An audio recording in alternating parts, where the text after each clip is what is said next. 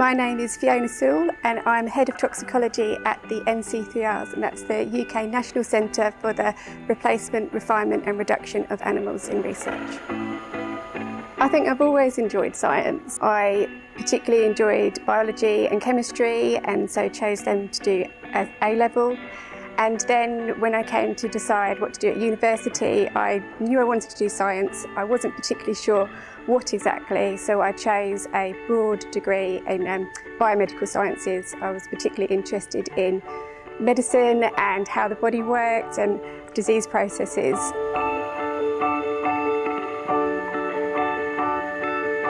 So I lead the NC3R's toxicology programme of work, and what that involves is looking at how we can reduce, refine and replace the use of animals as part of safety assessments.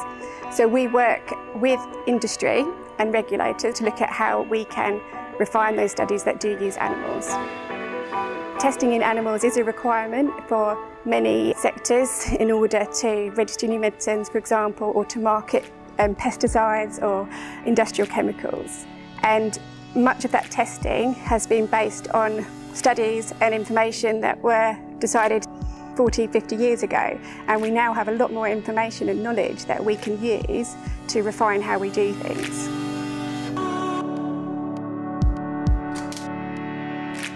So one of the most exciting aspects of my work is the opportunity to meet and work with lots of different people from different industries and disciplines, as well as the opportunity to travel. And I've been lucky enough to travel all around the world and presenting our work at different conferences.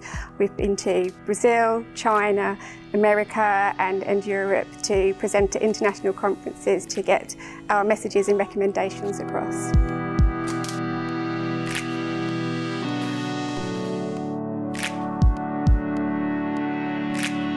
What I would say to people who are considering toxicology as a career is that there are so many options to consider. It covers multiple disciplines and different topics, and the COVID pandemic has really raised the profile of scientists in general, and there's lots of funding and opportunities available right now. So yeah, definitely something to consider and look into.